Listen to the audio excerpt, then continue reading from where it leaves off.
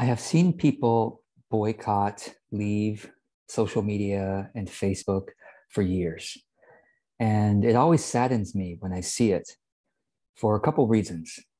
One is that I am usually correct in guessing that they will be back, and they usually do come back. But even if they don't come back, the social media platform loses something, loses a valuable voice, loses a meaningful contributor. And basically, and the other reason why it's so sad is because that person who leaves social media is essentially deplatforming themselves.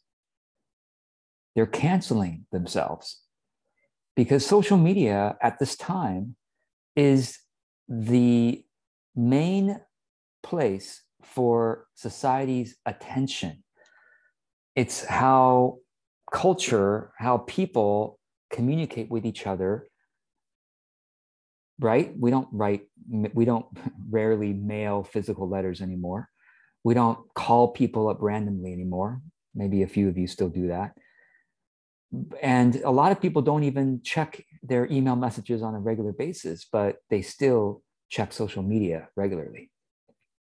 Now, here's the thing. Some of you might think that I'm tone deaf to be talking about this right now because Facebook is currently going through one of their toughest periods of PR in their history.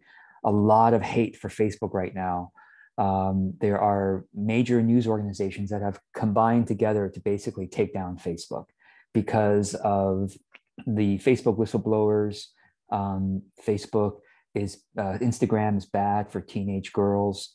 Facebook is bad for democracy. Facebook is terrible for privacy. I get it. It's cool to hate on Facebook. Let's just be honest with you. It's socially acceptable right now not to be doing what I'm doing. It's socially cool, and you're smarter, you're more ethical right now if you say Facebook is evil. If you use Facebook, you're reluctantly doing it. It's cool, dude. It's cool to do all that right now. But here's the thing. It doesn't matter. Let's just be perfectly honest. I'm going to just be on. You leave social media. What kind of a difference does that make? Okay, let's talk this through, okay? You leave social media. You think you're making a splash and then you make a splash for like 3 weeks and then we forget about you. Oh, so-and-so left social media. Wow, so brave, so bold. They're going to try to build their business. And by the way, I'm speaking to most of you who are self-employed or small business owners. You're shooting yourself in the foot if you leave social media. So, okay, oh my God, you're so brave. You're so ethical. You're so principled. And you leave social media. And then we praise you on social media for a couple of days, a couple of weeks at most. And then we forget about you. And then what? And then you're probably going to come back in 3 months, 6 months, because you realize you've shot yourself in the foot, or that how are you going to build your business without social media? Please, somebody tell me below, how are you going to build your business without social media? Yeah, sure, you can. Of course you can build you're going to email, you're going to go back to email. What are you going to do? Text messages? What are you going to do? You're going to email your friends to please refer you some business. You're going to email your friends your newest article. By not being on social media, you also have less incentive to write. You have less incentive to make content, right? So what are you going to do now? You're going to rely on your email newsletter? Oh, George, email newsletter is the only way we're really reliably reaching our audience. Is that right? Yeah, I've heard that ever since 2009 when I started my business. Build your email list. Okay, folks, that's really old school knowledge. Let me explain why that's outdated. Okay, so email lists building used to be cool and really important from 2009 to, I would say, probably mid 2010s. It was still a cool thing to talk about email list building and how important that was. And then people started noticing, people don't even check their emails much anymore, or they got overrun with email newsletters they subscribe to. And of course, email softwares like Gmail and everything, they're now placing email newsletters in different promotions folders, updates folders, spam folder. And so email became less and less reliable over time as a way to keep in touch with people. But also, here's the thing. I have an email newsletter too. Of course I do. It's just like everybody who says, oh, I build my business from word of mouth. Word of mouth is the most important channel for marketing. You don't know what you're talking about. Everybody has word of mouth. Are you kidding me? Everybody has word of mouth. I have word of mouth too, except my word of mouth is greatly amplified because of social media. Because what's the easiest way for you to spread the word about me? By sharing my content. By even simply the fact that you like this video, your word of mouth making it more likely that some of your friends are seeing this video right now. But if you like it, if you comment on it, you make it a little bit even more likely that some of your friends see it. If you share it, obviously you make that even more likely. So word of mouth as the main way of building business is such, it's unwise marketing advice, because everybody gets word of mouth. That's baseline for every single business in the world. Even somebody with no audience, at least their family member, their friends are trying to tell other people about their business. Word of mouth is normal. It's just that with social media, word of mouth is amplified 100 times, 1,000 times. It's so much easier. An email list is normal too. Everyone who does any kind of marketing has some kind of email list. Some of you don't, I know, because you realize you could actually build a business without email lists. Why? Well, I have a whole other video about that, but email list is one of multiple channels that would be wise for you to be reaching your audience. Some of you are subscribed to my email newsletter, of course, but you also see me on social media. And that means I am more top of mind for you because you see me in these multiple places. So the person who is leaving social media, they seem really brave, principled, and cool for like 3 weeks. And then we forget about them. Sadly, I mean, I want to remember them. I want to think about them. I want to refer them business, but I don't remember them because I don't see them on social media on a regular basis anymore. They're deplatforming themselves. It's silly. George, you haven't gotten to the fact that Facebook is evil. It's bad for democracy. It's bad for privacy. And it's bad. Instagram and Facebook are bad for kids. All right, let's talk about that, shall we? Okay. So if you're going to say that Facebook is bad and evil, then why is it that they frequently feature articles that say that they're bad and evil? Let me show you. I just, for the past couple of weeks, especially since Facebook has been so bad in the news lately. For the past couple of weeks, I have been noticing articles, because I surf Facebook news just like many of you do. And for the past couple of weeks, every time I log onto Facebook, news item, the menu, okay, on my phone, it's telling me how bad Facebook is. Okay, let me, that's just one screenshot. Let me give you another screenshot. I was genuinely shocked. I'm like, wow, Facebook isn't censoring the articles about them being evil. So what does that mean? Either they're stupid and they're not on top of it, or they are simply giving the people what they want. Because I am interested in Facebook news. Of course I am, because Facebook is such a big part of my marketing channels. I'm really curious what's going on with the company and the PR that's happening. So I tend to click on news articles regarding Facebook, the company. And so Facebook knows that.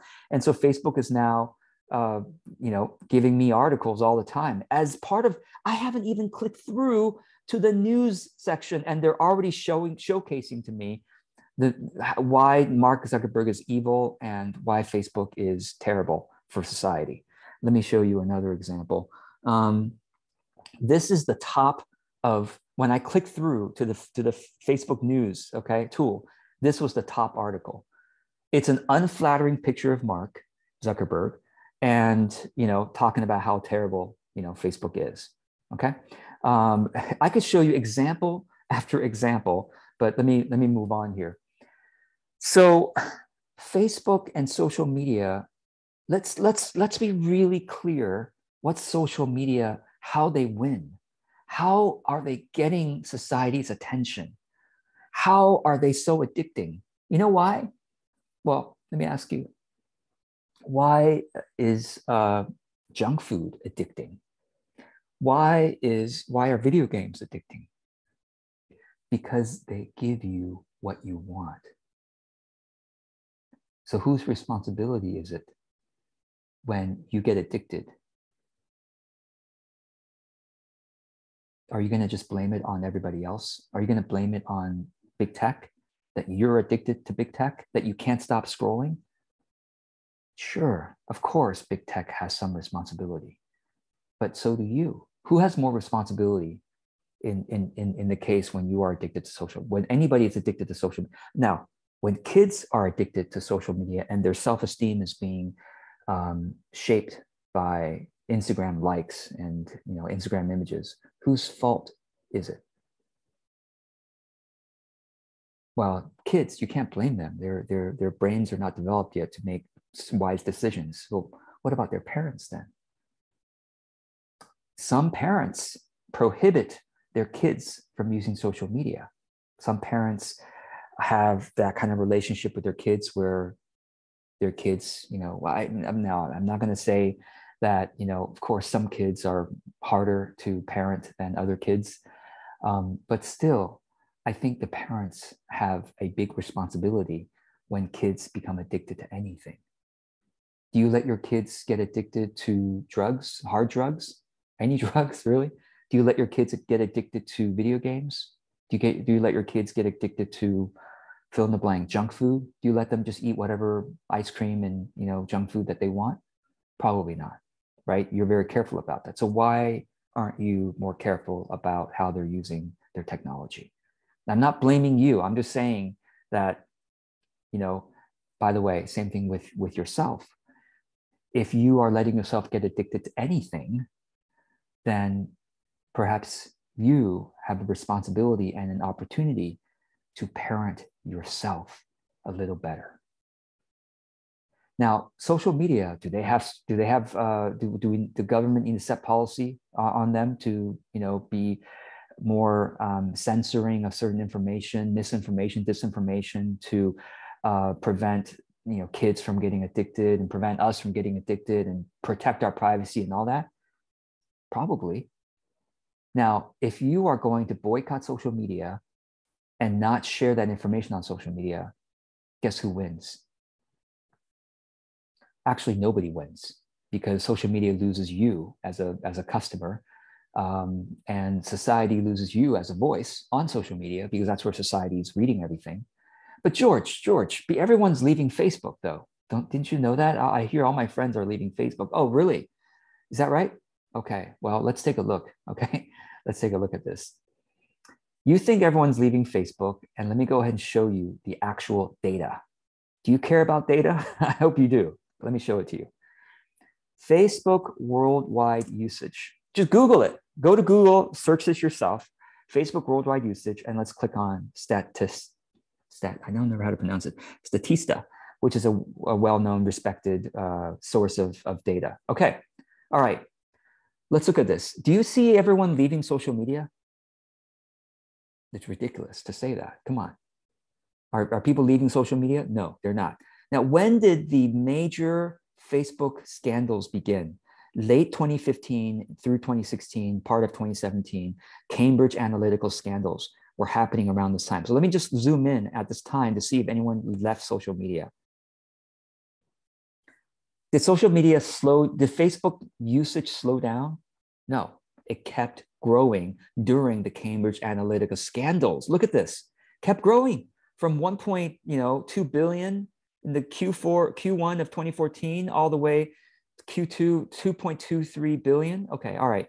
Now let's reset the zoom. And what about now, these days? Now we've only got data up to second quarter, but look at now, of course, pandemic is going to help social media, but look at this. Social media, Facebook usage has now almost 3 billion internet users worldwide, which is basically most internet users, because there's 4.3 billion internet users worldwide, and most of them use Facebook at least once a month. The fact, I'm going to guess that you use Facebook at least once a month. Okay, so most of you anyway. Now, So let's a couple things. One, I still haven't talked about how Facebook is evil for democracy. Come on. Okay. Do you have any thought leaders, activists, politicians you admire? Most of you who are, hating on Facebook, there are two camps hating on Facebook. The the left and the right, basically. Okay. Both liberals and conservatives hate Facebook, but they all use it. Everybody uses it. But everyone, it's so cool to talk about Facebook badly. Okay. So the liberals say that Facebook isn't censoring enough of the conservatives. The conservatives hate Facebook because Facebook is censoring them. The far left hate Facebook because Facebook censors some of the language around whiteness and racial justice and privilege and all that stuff. Facebook censors some of that because whatever. Facebook also censors the far right in terms of vaccines and all that stuff, all that talk. So everyone, it's cool to hate on Facebook. And yet there are still people who champion racial justice, who champion vaccine hesitancy. They're still on Facebook when they learn how to use different language to talk about it. Because I actually have friends on both sides, and I know that they use different language to talk about these things effectively on Facebook, despite the censorship. And then, of course, there are plenty of people on both sides who say Facebook is not censoring enough because it's bad for, by not censoring enough information, Facebook is bad for democracy. Let's talk about this. Okay. Are you going to help that cause by leaving Facebook? Or the alternative, you stay on Facebook, you learn to use it with good boundaries. We haven't even talked on that, but I'll talk about that later.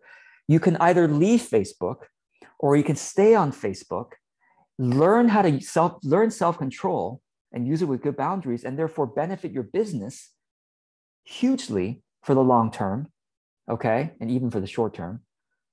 So you can either leave and have your voice be lost, or you can stay and champion the causes that you care about and, of course, champion your business. What's going to be your choice? Please don't tell me you're going to leave Facebook. It is an irrational, and please convince me why you're leaving Facebook. You're leaving Facebook for two reasons. Political reasons, because you haven't sat down and thought, the people who are using Facebook that believe in my politics, how are they doing it to champion the cause? Let me look at what language they're using so we don't get censored. Let's do it. Let's continue championing the causes we believe in. Okay, I think that's the real principled move. But you might say, well, I'm leaving Facebook as a principled move to not support Facebook. Your leaving is a drop in the bucket and it's going to make no difference. Well, my leaving encourages other people to leave, but yeah, all of you are going to come back. Most of you, I bet you. Let's do a pinky bet that you're going to come back in three months, 6 months, or 3 years, whatever. But you're going to be back, okay? Because I see everybody leave. I've been on Facebook now since 2006. I've seen so many of my good friends leave, come back, principled leave, and come back in shame, principled leave, whatever. They realize that, oh my gosh, I can't champion my causes without, why am I deplatforming myself? It doesn't make sense. It really doesn't make sense. Now, if you say, well, Facebook is bad for democracy, then go on Facebook and talk about that. They're not going to censor you. Just like I showed you just earlier, scroll back in this video, Facebook allows mainstream media articles attacking them as front page news on Facebook. They're not going to censor you on that. They welcome it because they want, guess what they want? Let me just be really clear. Facebook gives you what you want. Facebook gives everybody what they want. So if you want news that hates on Facebook, they will show you news that hates on Facebook. If you want news that champion your political beliefs, they will show that to you. That's why it's bad for democracy. It splits up nations and whatever, because it's giving people what they want. Whose fault is that? It's everybody's fault. I get it. But people are so disconnected from their own responsibility. I think it's just ridiculous. It's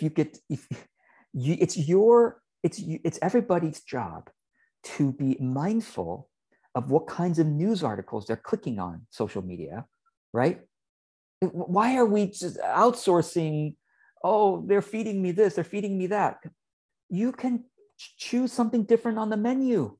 You go to the restaurant and the restaurant, features this special and that special. You don't have to buy that. You can buy, they're featuring, fried chicken, and you could buy the salad. Yes. And guess what? The more you go to a restaurant, you buy the salad instead of assuming that's healthier for you, whatever. Okay. I'm just assuming salad is better for you than fried chicken. All right. You keep buying the salad, the restaurant is not going to change their specials because the restaurant is going to keep selling fried. But social media is different. If you keep choosing the salad, social media is going to show you the salad more often because the social media menu is individualized to you. The algorithm learns what you want and gives you more of it. That's why it's addictive. That's how it gets you to come back. And that's how, if you keep coming back, that's how they make money, because then they could show you advertisements. And by the way, if you don't click on advertisements, they'll show you less of those advertisements. The ones that you engage with, I'm hoping if you see my Facebook ads, you probably engage with that in some way. They'll show you more of my ads. And my ads, I'm trying to do good in society and bring authentic marketing, et cetera. So 2 reasons why people leave Facebook. You might be tempted to leave Facebook. Well, I guess 3 reasons now. One is political discontent. Don't leave for that reason. You should stay here and champion your cause. Any political leader or activist you think of, if they left Facebook, your cause would be poorer on Facebook. People are still going to use Facebook. Like I showed you, people are still going to use Facebook. It's never gone down. It's continued to go up. The trend is going to keep going because social media is really smart. They have all the data of how people engage, and they're going to keep making sure it's addictive. They're going to keep making sure it's addictive. Society is not going to stop using it because you, principled stance, stop using it. That's ridiculous. They're going to keep making it addictive for everybody. And you're going to slink back 3 to 6 months to 3 years later, right? Come on. So if you don't like the politics, champion your politics on Facebook. If because you're stopping social media because you have boundaries issues, you can't stop scrolling. You can't stop scrolling social media. So what do? You can either delete it from your phone, or you can use it as a spiritual practice. Yeah, knowing that it's good for your business. Let's establish that. Social media is good for your business, okay? Number 1. Number 2 is you can't stop scrolling. So why don't you learn every time before you use social media, set a timer for 10 minutes or 3 minutes. It's easy. Don't you have a timer with you at all times on your phone or on the internet, on Google? If you're using social media on your computer, just Google 10-minute timer real quick, and it'll pull up a 10-minute timer. Try it. It'll pull up a 10-minute timer. Like, let me show you real quick. If I use social media on my computer, the first thing I do is Google 10-minute timer. Okay, cool. All right, the timer has begun. Now let me go and use social media. And when the timer stops, I stop. When the timer stops, you stop what you're doing, you get up, you stretch, and then you move on with your day. Guess what you've just done? You've just practiced self-control, and you've become a little bit more better at keeping boundaries with yourself. Isn't that a better practice than just leaving social media, even though social media is good for your business? Okay, so one thing about, okay, you end the scroll. The other reason people leave social media due to boundaries is because they get pressure thinking, I can't respond to all these notifications. That's also because you don't know how to use social media. Please let me teach you how to use social media. You put your phone on do not disturb. My phone is constantly, I turn on do not disturb on my phone a long time ago, and it's never come off. Yes, my phone is permanently on do not disturb.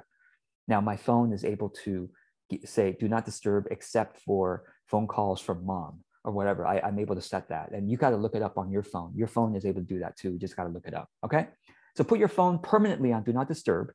Okay, except for calls from your spouse or certain important notifications that you want, whatever. And secondly, ignore the notifications.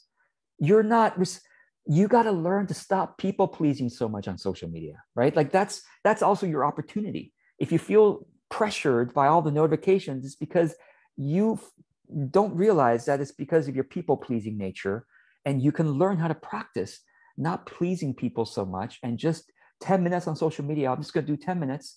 And my focus is on just going through the important notifications. And then after 10 minutes, whatever I can do, I stop and I don't care about the rest. Yes, you're allowed to do that. You're allowed to not respond to my comments, my messages. Yes, I give you that permission. And everybody gives you that permission too. Stop people pleasing. Social media is good practice for your boundaries of tech addiction, and it's good for your boundaries on people pleasing. Why would you remove that practice from your life, right? It's because you didn't realize that practice was available to you, but now you do.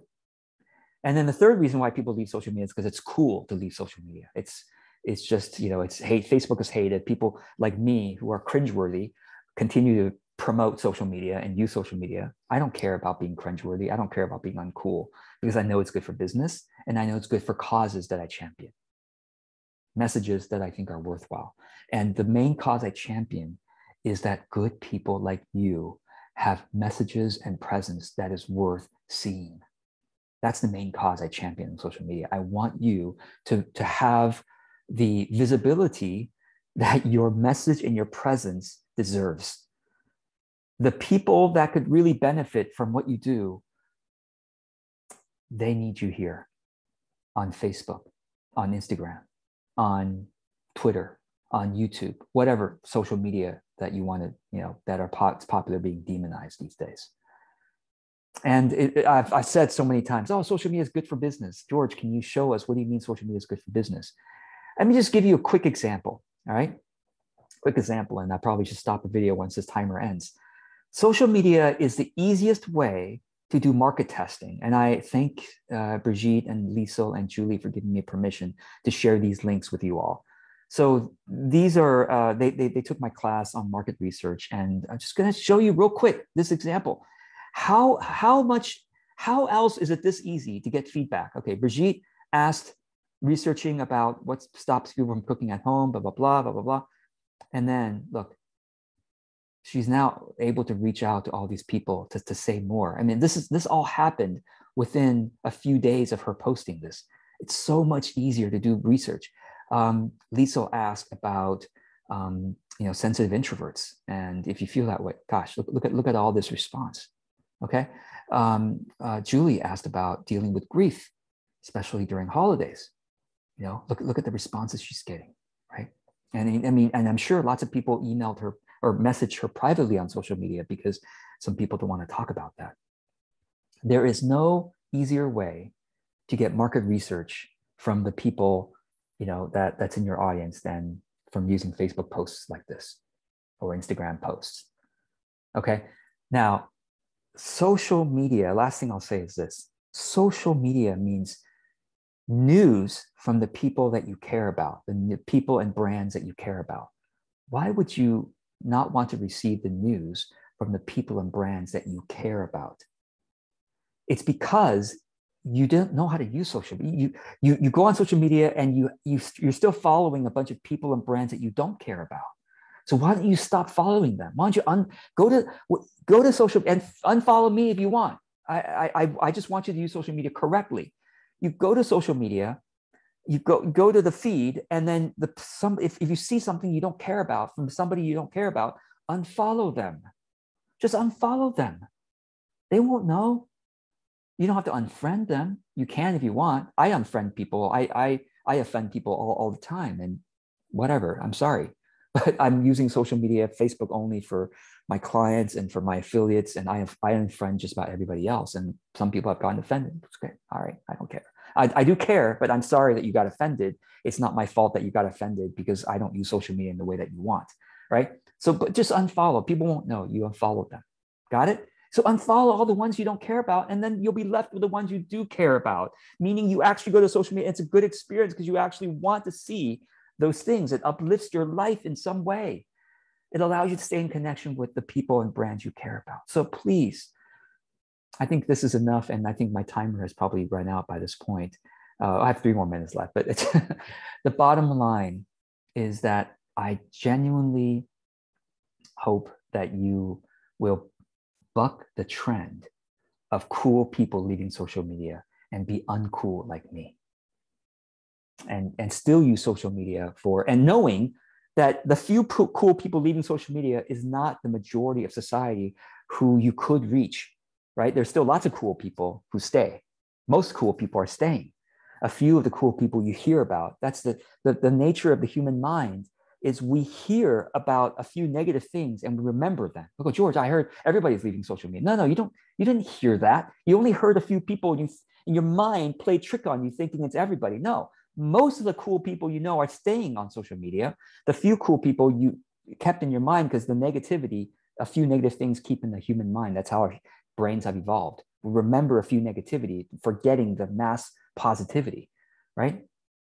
So I say the cool people leaving social media, I'm sorry for your business and for your visibility and the fact that I'm not going to remember you as well. I'm sorry. I hope you'll come back. And for the rest of us who are willing to be uncool, okay, continue to use social media to champion your causes and to use it as a mindfulness practice for keeping boundaries to how much you scroll and for keeping boundaries on your people-pleasing activity. I hope this is helpful. I hope I've made a bit of a case for why you might want to stay and be uncool like me. I'm facetious because I actually think that this is the right thing to do. It's the right thing to do. It's the ethical thing to do. Yeah, please debate me. I don't get it. Those of you who are saying it's unethical, I genuinely don't get it. Your choice is to leave and not have your voice be heard. I don't get it. Okay, so stay and learn how to use it with boundaries and learn how to use it to be visible to the people who could refer you business. So I hope this helps. I look forward to your comments and your questions, and I wish you well. Take care.